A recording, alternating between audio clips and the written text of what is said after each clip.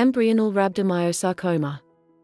Embryonal rhabdomyosarcoma is an uncommon subtype of soft or connective tissue cancer or rhabdomyosarcoma, in which the mesenchymal-derived cancerous cells mimic to the embryo's basic muscle tissue's developing cells.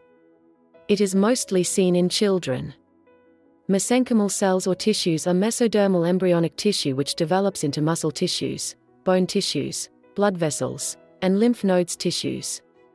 Rhabdomyosarcoma is a high-grade tumor that arises from the striated skeletal muscle cells, which fail to differentiate fully in its specific form.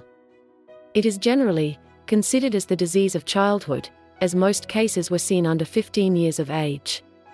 Embryonal rhabdomyosarcoma is an uncommon cancer that mostly affects the population under the age of 15. Most of the cases are diagnosed after the 15th day of birth and before the age of 15.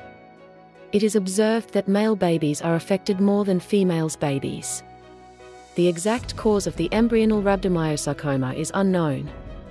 However, studies have suggested that certain medical conditions can be the cause of this cancer, which are Fraumeni syndrome, a rare genetic problem that makes an infant develops cancer at a certain time of his/her life; Beckwith-Wiedemann syndrome, a by-birth genetic problem that can cause excessive growth of the body parts, including the internal organs of the body; Costello syndrome and Noonan syndrome.